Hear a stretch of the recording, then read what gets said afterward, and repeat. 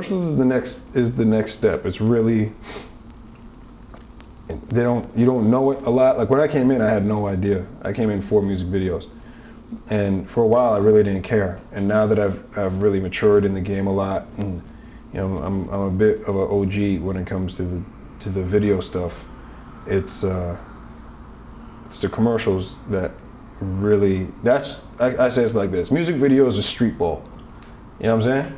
You get out there, you gotta throw elbows, you gotta get rough, you gotta play, you know what I'm saying? Like, and if you don't throw elbows and you don't play rough, they don't really respect it. Like, you really gotta get out there and go hard.